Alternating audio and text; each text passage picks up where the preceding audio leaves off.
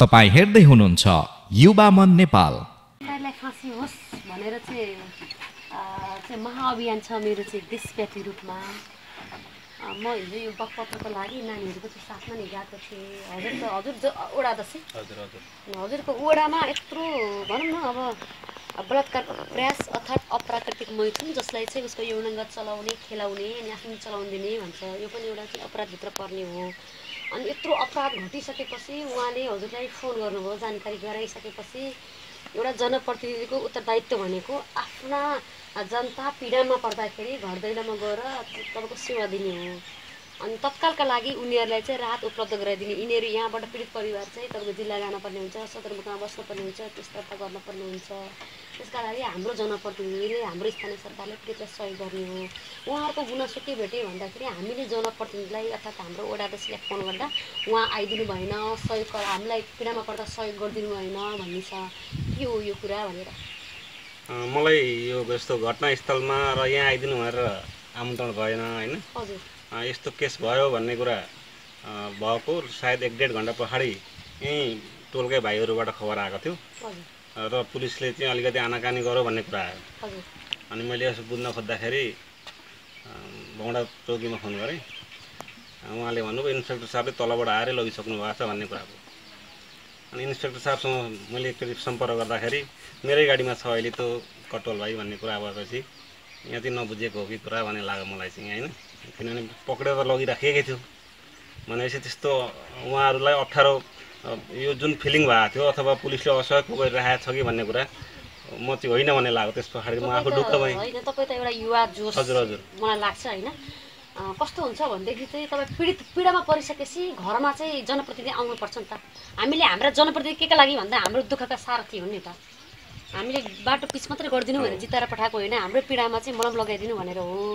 अब तत्कालका लागि तपाईँ यहाँ घरमा आउनु भएन, सोधपुछ गर्नु भएन पीडित परिवारलाई, तिमीहरूलाई कस्तो छ के छ होइन, न्यायका लागि म पहल गर्छु भनेर तपाईँले भनिदिनु भएन। मतलब उहाँहरूको गुनासो चाहिँ जनप्रतिनिधि हाम्रो घरमा आइदिनु भएन भन्ने हो। होइन त्यो कुरा यस्तो दसैँको बेलामा थियो मलाई जहाँसम्म लाग्छ होइन। दसैँको बेलामा थियो, म पनि सायद अन्यत्र कतै पुगेको थिएँ मलाई फोन आउँदाखेरि पनि। त्यसपछि मैले फोन बाहेक अरू केही पनि गर्न पनि सकिनँ र पुलिस प्रशासनमा फोन गर्दाखेरि अब सम्बन्धित जो पीडक भनिएको छ उसलाई पक्राउ गरिसकेको छ भनेपछि म ढुक्क भएँ। अब त्यस पछाडि अब भोलिपल्ट थानामै जाउँ भन्ने कुरा भयो। म थानामै पुगेको थिएँ। अब घरमै अब एकचोटि आइदिनुहोस् भन्ने कुरा भएन पनि र मैले भेटघाट गरेको छु भन्ने कुरा म पनि ढुक्कमा परेँ। तर आइदिनु पर्ने हो हजुर जनप्रतिनिधि। एउटा कुरा के हो भने नि अघि हजुरले के भन्नुभयो भने मलाई निमन्त्रणा भएन भन्नुभयो नि। होइन निमन्त्रण भन्ने शब्द मैले आमन्त्रण भन्नुभयो नि। यहाँ आउन आमन्त्रण भन्नुभयो नि। यो विषय आमन्त्रण गरेर आउने विषय हो सर। होइन यहाँ बोलाउने कामै भयो। म जहाँ बोलाएको त्यहाँ पुगेँ नि। त्यसदेखि पछाडि तपाईँले फलोअप गर्नुभयो कि गर्नु भएन? यो पीडित परिवारलाई केही हुँदैछ, केही गर्नु हुँदैछ, यहाँ उहाँहरूले न्याय पाउनुभयो कि पाउनु फलोअप गर्नुभयो आफूले कि छैन? होइन मैले चाहिँ यस विषयमा भनेको त पुलिसमा चाहिँ बारम्बारमा सम्पर्क गरेँ होइन। अब यो कुरा भनेको अदालतको प्रोसेसमा गए भनिसकेपछि त पक्कै पनि दोषीले सजाय पाउँछ भन्नेमा म ढुक्क भएँ। जस्तो अघि साबित्राजीले उठाउनु भयो एउटा कुरा, पीडित भइसकेपछि अदालतमा तत्काल मुद्दा लगाउनका लागि खर्च हुन्छ के हुन्छ, पीडितहरूसँग तत्काल हुँदैन भने नेपाल सरकारले संविधानमै तोकेको एउटा पोइन्ट छ जुन कि उहाँहरूलाई चाहिँ तत्काल त्यो रकम सेवा उहाँले भन्नुभएको छ। यो विषय हजुरलाई थाहा छ कि छैन? यो चाहिँ म अलिक बेजानकारै भएँ यसमा। होइन यसमा चाहिँ अब हाम्रो जनप्रतिनिधिले के बुझ्नुपर्छ भन्दाखेरि अब तपाईँको चाहिँ बलात्कारको जुन प्रयास भइरहेछ होइन, पीडितले न्यायका लागि पहल गर्नुपर्ने हुन्छ। अनि अहिले पनि तपाईँको नेपालको सन्दर्भमा अति विपन्न गरिब निमुखा जसको राजनीतिमा पहुँच छैन त्यो परिवारका छोरी चेली मात्रै जोखिममा पर्ने भएको कारणले स्थानीय सरकारले चाहिँ तत्काल चाहिँ राहत उपलब्ध गराउनुपर्ने हुन्छ। यस्तै घटना तपाईँको चाहिँ झापाको अर्जुन धारामा हुँदाखेरि नि म 4 दिन बलात्कार भएको 4 दिनपछि गएर मैले केस दर्ता गरेँ। अनि त्यसपछि मैले त्यहाँको मेयर उपमेयरलाई भेटेर मैले यस्तै टेबल टक गरिसकेपछि उहाँहरूले चाहिँ तपाईँको 10,000 रुपियाँ तत्कालको लागि दिनुभएको थियो होइन। हरेक ठाउँमा हामी जान्छौँ जनप्रतिनिधिहरू दिनुहुन्छ। मलाई लाग्छ हाम्रो जनप्रतिनिधिले थाहा पाउनु भएन। कतिपय हाम्रो जनप्रतिनिधिहरू अनभिज्ञ हुनुहुन्छ होइन। किन भन्दा भर्खर कति वर्षपछि तपाईँको स्थानीय चुनाव भएको छ, थाहा नभएको होला। अब उहाँले सहयोग गर्नुहुन्छ। अब चाहिँ अस्ति चाहिँ मैले के पाएँ भन्दाखेरि चाहिँ 25,000मा धरोटीको रिहा भयो भन्यो। अब चाहिँ तपाईँ स्थानीय सरकारले तपाईँ वडा प्रतिनिधि भएको हिसाबले चाहिँ उहाँहरूको न्यायका लागि अबको आगामी कदम तपाईँको कस्तो हुन्छ? होइन कानुनले जे दोष ठहर्या जे कसो ठहर्या त्यो अनुसार सजाय पाउनुपर्छ भन्ने कुरा हो मेरो जतिखेर पनि हो। होइन। अब कानुनले जे उल्लेख गरेको छ त्योभन्दा बढी सजाय त हामी पनि दिलाउन सक्दैनौँ, तर कानुनमा उल्लेख भए अनुसारको सजायबाट चाहिँ ऊ मुक्ति पाउनु हुँदैन। त्यति हो। त्यसको लागि कुनै सहयोग आवश्यकता पर्यो भने म जतिखेर नै हाजिर हुन सक्छु। पुलिस चौकीको नि अलिक कमजोरी। हामी 2 पल्ट जाँदाखेरि के भन्यो भने इन्सपेक्टरले 3 वर्षको लागि सियर हुन्छ, 3 वर्ष रिक्वायर हुन्छ, यो के तपाईहरुले रुकाउनुस् भनेर चाहिँ म 2 पल्ट गएको ठाउँमा अनि पुलिसले बरममा चाहिँ पारेको हामीले पनि यहाँ आउँदाखेरि नि यो त्यसरी अब हामी सबै गइदैन डलडी केही हुन्छ हुँदैन भन्दा नि तलबाट यहाँ आएको जुन त्यो सर्जिङ गर्न आएको पुलिसले भनेको हो नि त त्यो नि कहाँको प्रहरीले हो होइन। मैले बुझ्दा चाहिँ उसले प्रहरीबाट के खबर आयो भनेको इन्सपेक्टरले के भन्नुभयो भने यो चाहिँ धरोटीमा मात्रै अहिले छुट्या हो, ऊ तारिखमा छ। अनि यो अझै पनि अब पीडित पक्षलाई पनि बोलाउने काम हुन्छ, पीडक पक्षलाई पनि बोलाउने काम हुन्छ र त्यस पछाडि चाहिँ ठहरिएको जुन सजाय उसले त्यो भोग्नै पर्छ। अहिले भनेको धरोटीमा चाहिँ ऊ छ र ऊ त अझै तारिखमा छ, ऊ रिहा भइसकेको होइन भन्ने कुरा पुलिसबाट आयो। तर हाम्रो अभ्यास के छ भने नि सर, जस्तो हाम्रोमा हामीले देखिराखेको अभ्यास के छ भने जब धरोटी राखेर तारिखमा निस्किन्छ नि, तारिखमा निस्किसकेपछि ती मान्छेहरू कसो कसो गरेर चाँजो पाँजो मिलाएर फेरि दोस्रो पल्ट सजाय पाउने अवस्थामा पुगेका छैनन्। हाम्रो बुझाइ के छ, हामीलाई लागेको के छ भने यहाँ पनि त्यही घटना हुनेवाला छ। तपाईहरू जनप्रतिनिधि हुनुहुन्छ, हामी सबैका घरमा छोरी चेलीबेटीहरू छन्, मसिना नानीहरू छन्। हामीले यस्ता केसहरूमा यी केसहरूलाई आफ्नै घरमा घटेको घटनाको रूपमा लिउँ कि लिएनौँ भन्ने विषयले महत्त्व राख्छ। तपाईहरूले यो केसलाई कसरी हेर्नुभयो भन्ने नै हाम्रो दृष्टिकोण हो क्या। यस्तो हो।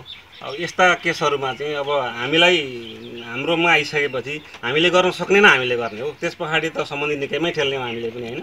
र यो चाहिँ अब लगभग वडा अध्यक्षले मिलाउने केस थिएन। मैले त्यतिखेर नि भने तपाईँहरूलाई दया माया गरेर यहाँ छुटाउनु पर्ने अवस्था हो भने यहाँ तपाईँहरू अब यो प्रयास नगर्नुहोस्। अब के अरे घरमा अप्ठ्यारो पर्थ्यो, आफन्त पर्थ्यो भन्ने लाग्थ्यो भने उतै मिल्नु पर्थ्यो, तर यो मिल्ने केस होइन भनेर यहाँ आउनु भएको छ। त्यसैले अब हामी यहाँ मिलाउन सक्दैनौँ र यो भनेको प्रक्रियामा कानुन सम्मत तरिकाले अगाडि बढ्छ। तपाईँ एक हिसाबले यो वडाको अभिभावक, तपाईँ यो हिसाबले जिम्मेवार हुनुहुन्छ। उहाँहरूको केस चाहिँ अदालतमा अहिले चलिराखेको छ।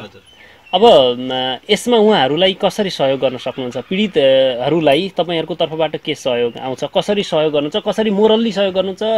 फिजिकल्ली सहयोग गर्नुहुन्छ? कसरी सक्नुहुन्छ गर्न सहयोग? यसमा गर्न सकिने भनेको कानुन व्यवसायीहरूसँग सल्लाह गरेर के कसरी अगाडि बढ्न सकिन्छ, उसले पाउनुपर्ने सजाय जुन अब मैले प्रहरी मार्फत पाएको जुन जानकारी छ अनि त्यसो भनेको ऊ अझै पनि पक्राउ पर्ने ठाउँ छ भनेको मतलब अब अहिले भनेको तत्काल धरोटीमा छुटेको छ र यसका प्रक्रिया अगाडि बढिरहेका छन् भनेपछि ऊ चाहिँ अहिले उन्मुक्त भइसकेको छैन। उसको चाहिँ सारा त्यो कसुरहरू उसले माफी मिना भइसकेको छैन भन्ने गरेपछि म पनि त्यसमै ढुक्क भयो। होइन अब कानुनले दिलाउने जुन सजाय छ त्योभन्दा माथि त मैले पनि के गर्न सकौँला, तर उहाँहरूलाई त्यो कानुनअनुसार दिनुपर्ने सजाय जुन पीडकले पाउनुपर्ने हो त्यसको लागि भनेको चाहिँ अब कुनै पनि तरिकाले उहाँहरूले मलाई सपोर्ट आवश्यकता महसुस गरेको बेलामा हामी यहाँ आउँदाखेरि हजुरहरू आउनुभन्दा पहिला हामी यहाँ आयौँ। यहाँ आउँदा पीडित पक्षको परिवारसँग बसेर गफ गऱ्यौँ। उहाँहरूसँग गफ गरिरहँदा उहाँहरूलाई अहिले पनि के छ भने हामी न्यायका लागि हामीले गर्नुपर्ने तत्काल गर्नुपर्ने हामीले के हो भन्ने विषयमा अझै पनि उहाँहरू अन्योलमा हुनुहुन्छ। उहाँहरूलाई दिशानिर्देशन गर्नका लागि कोही सशक्त पाटो उहाँहरूसँग छैन। यस्तो अवस्थामा उहाँहरूले न्याय पाउने सम्भावना त अत्यन्तै कमजोर हुन्छ नि त। यसका लागि जस्तो उहाँहरूले के भन्नुभयो भने हामीसँग दोस्रो पल्ट आएर उहाँहरूले फेरि सोध्नु भएको छैन। हुन त तपाईँहरूलाई यो केस मिलिसक्यो भन्ने लागेको थियो कि बा? मैले हिजोअस्ति पनि न्याय समितिको अध्यक्ष उपमेयर भएको हुनाले उहाँलाई सम्पर्क गर्दा के भन्नु भने एकदम म पक्राइदिन्छु तपाईँलाई बोलाउँछु भनेको छ। अब के छ, तपाईँहरू पीडित परिवारसँग तपाईँहरू टचमा रहनुहुन्छ कि पीडित परिवारहरू तपाईँसँग टचमा रहनुपर्ने हो अब यस्तै पछाडि? होइन, यो त यसो उहाँहरूलाई आवश्यकता पर्दा मैले खोज्ने हो होइन, मेरो आवश्यकता पर्दा उहाँहरूले खोज्ने हो। तर उहाँहरूले खोजेकालाई म बेजानकार रहेँ अथवा उहाँहरूबाट सम्पर्कबाट टाढा रहन खोजेँ अथवा मैले खोज्दा उहाँहरू टाढा रहनु भने अप्ठ्यारो कुरा हुने हो होइन। तर यो त दोहोरो नै हुन्छ नि। जस्तो अब प्रहरीमाथि पनि अब होइन शङ्का उपशङ्का यहाँ निस्के, चाहिने किसिमको तपाईँहरूलाई सहयोग भएन होइन, केसलाई अलिकति फितलो बनाइयो भन्ने कुराहरू पनि हो अहिले आयो। के हो यो कुरा चाहिँ अलिकति अझै स्पष्ट बनाइदिनुहोस् न। हो फितलै भएको, किनभने हामी बारम्बार जाँदाखेरि थानाले के भन्यो निर्डुको हुनुहोस् त 3 वर्षको लागि परो कुनै मिलाउने कुरा हुँदैन यो भनेको थियो होइन। 1 महिनामा निस्केर आएपछि शङ्का त भयो नि त हामीलाई। यो धरौटीमा निक्लिए पश्चात पनि धम्की दिने कार्य भयो भन्ने आएको थियो सूचना हो त्यो विषयले हामीले सबभन्दा धेरै ध्यान आकर्षण गरेको त्यो कुरा आयो भन्ने मलाई पनि आइपुग्यो। त्यस पछाडि मैले यतातिर पनि सम्पर्क गरेँ, त्यही उसको जहाँ ऊ बस्थ्यो त्यो छेउछाउका पनि साथीहरूसँग सम्पर्क गरेको छु। इनकेस त्यो काहीँ न काहीँ देखियो भने तत्कालै मलाई खबर होस्, म जसरी पनि पक्राउँछु भनेर उहाँहरूलाई पनि भनेको छु। अनि ससुराली घरमा बसिराखेको छ भन्ने जानकारी छ त कि भागेको हो अहिले? ससुराली घर भनेको यहीँ पर हो, यहीँ बसेको भन्ने चाहिँ मलाई लाग्दैन। मैले उहाँ पनि भनेको छु। अहिले चाहिँ फरार नै हो भनेपछि मलाई म पनि अहिले सम्पर्कमा छ जस्तो लाग्दैन यताउति। अब अथवा पारिवारिक हिसाबले त सम्पर्कमा होला नै होइन, तर पनि यहीँ छ, यही लोकालिटीमा छ जस्तो लागेको छैन। भनेपछि साह्रै सजिलो रहेछ नि त एउटा बलात्कारको प्रयास भनौँ, त्यत्रो ठुलो अन्याय गरे पश्चात पनि अपराधी उम्किन त धेरै सजिलो रहेछ नि त, होइन? होइन, अब यस्तो हो, लगभग हामीले नै यी कुराहरू सारा कुरा त सम्भव नभएर न निकायहरू राखेका हुन्, होइन र? एउटा अध्यक्षले सारा कुरा मिलाउने, एउटा अध्यक्षले सारा न्याय दिलाउने सम्भावना रहन्छ नि त अरू निकायको जरुरत हुँदैन। अहिले नेपालको सन्दर्भमा यस्ता कुराहरू लगभग त्यो चाहिँ हो, तपाईँले जे भन्नुभयो कानुन एकतिर हुन्छ र त्यसको कार्यान्वयनको पाटो अलिक फितलो नै छ। घटना पश्चात अलिकति हजुरले चाहिँ अलिकति तदारुकता देखाउनु भएको थियो, अलिकति एक्टिभ हुनु भएको थियो भने त सायद अपराधी उम्किन नपाउला कि भन्ने पनि होइन। उम्केको होइन नि, अपराधी त उम्केको होइन, तारिकमा छोडिएको धरोटीमा छोडिएको भयो त, उम्केको होइन नि त, भागेको त हो भन्ने कुरा मलाई पनि लागेको छैन। फेरि बोलाउँछ उसलाई, अदालतले चाहेको खण्डमा त्यो अपराधीले फेरि अदालतमा हाजिर हुन्छ। अप्राकृतिक मैथुनमा चाहिँ 3 देखि 6 वर्षसम्म चाहिँ जेल सजाय हुन्छ। प्रकृति हेरी अनुसार हुन्छ, कसैलाई धेरै चोटपटक लागेको छ भनेदेखि चाहिँ त्यही अनुसार हुन्छ। सामान्य हो तर बलात्कारको प्रयास हो, बलात्कार हुनबाट उनीहरू चाहिँ जोगियो भनिसकेपछि 3 देखि 6 वर्षभित्रमा चाहिँ न्यायाधीशमा भर पर्ने कुरा हो त्यो चाहिँ सजायको लागि चाहिँ। यसलाई फितलो पनि बनाउन खोजिएको छ भन्नेमा तपाईँ चाहिँ के भन्नुहुन्छ? अब खासै मैले उसको ब्याकग्राउन्ड बुझ्दा उनी कुनै राजनीतिक धरातलको मान्छे नभएको कारणले आवरा गुन्डा, अझ मेरो भाषा त सुकुल गुन्डा भन्छु, त्यस्तो व्यक्तिलाई कसले किन बोक्ने? राजनीतिक संरक्षण छैन, एउटा पहुँचवाला मान्छे भएको भइदिए चाहिँ राजनीतिक संरक्षण भयो कि भन्ने एउटा सामान्य व्यक्ति त्यसरी कुनै पनि राजनीतिक दलले बोक्यो जस्तो चाहिँ मलाई लाग्दैन। नातावाद कृपावादबाट चाहिँ त्यस्तो पुग्यो कि भन्ने चाहिँ हामीलाई बरु शङ्का छ, होइन? तर राजनीतिक संरक्षणको आधारमा चाहिँ ऊ जोगिएको जस्तो लागेको छैन। आज चाहिँ हाम्रो वडा अध्यक्षज्यू हामीसँगै यहाँ हुनुहुन्छ। वडा अध्यक्षज्यू र पीडित परिवारको सहकार्यमा पीडित परिवारले न्याय कसरी पाउने, उनीहरूको समाजमा पुनर्स्थापना कसरी गर्ने भन्ने विषयमा चाहिँ आज हामीले छलफल गऱ्यौँ। मलाई विश्वास छ वडा अध्यक्षज्यूलाई यो केसलाई गम्भीर रूपमा लिनुहुन्छ।